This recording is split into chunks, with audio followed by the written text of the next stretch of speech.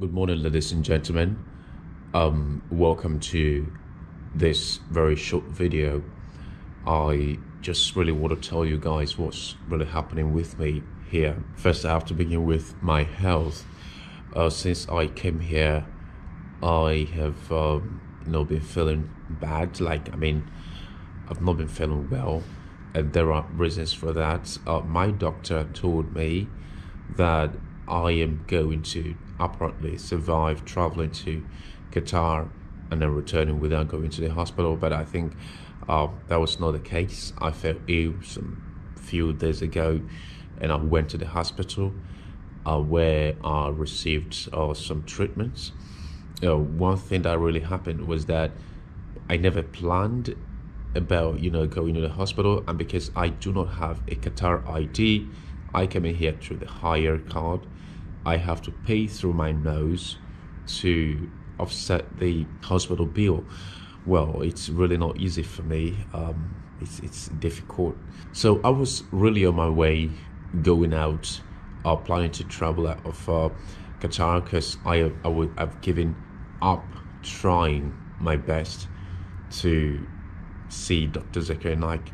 Now, there are three things I did when I came into this city. First, I went to the Islamic Center hoping that they can offer me virtual advice on how to meet Dr. Zakir Naik. What they told me there was not helpful. I was made to understand that there was no need of seeing Dr. Zakir Naik or meeting him. Then all the money I spent coming to Qatar to fulfill my dream, I thought actually went down the drain. I started to blame myself. So I also went to the Malaysian embassy here in Qatar, in Doha, and it was successful as well. They were saying that the security details surrounding him might not allow him to, see me or thereabout. I also went to the Qatari embassy or ministry itself to ask questions and tell them my situation, but the same thing keep going on. It's not possible to say. So I cut my mind off. After finishing from the hospital, I said, okay, let me go back to my city, and I booked my flight ticket because the other one was booked 31st of December. And you know what it means? I have to stay until that time to be able to access that ticket. And I went back to ask them to bring it closer, like make it earlier, that I wanted to travel out of the country. They asked me to pay about 6,300 real. That's about $2,000 or thereabout, So it was so much for me because I don't have that type of money in my account. So I talked to them. So I booked a new ticket and I wanted to travel. Yesterday was the day I was supposed to leave this country, and I was just sitting on my couch thinking about what to do, especially the financial part of everything. And I was surprised I got a message from the son of Dr. Zakir Naik. First, I thought it was a scam, some of these very bad messages that people sent, knowing your challenges, especially when I asked you guys to help me come to Qatar. I got some fake messages that never replied to me despite my challenges. So I replied to the message because I never want to judge the person who sent the message. I said, okay, send me your number so that I can be able to reach you directly. So he sent his number and I called him, and to my greatest surprise, he was the son of Dr. Zakir Naik. Honestly, it was a very great moment because I never believed that dreams can come through. Many have really tried their best to see Dr. Zakir Naik, but without success.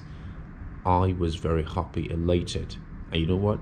He asked the driver to come pick me up from the free zone where I resided and bring me to this very large and beautiful place. Then asked me to stay here and promised to even help me with my flight ticket if there's a problem with it. In fact, I never told you guys that initially the email contained information about helping me to fly into Qatar, because I don't think he knew I was already in Qatar.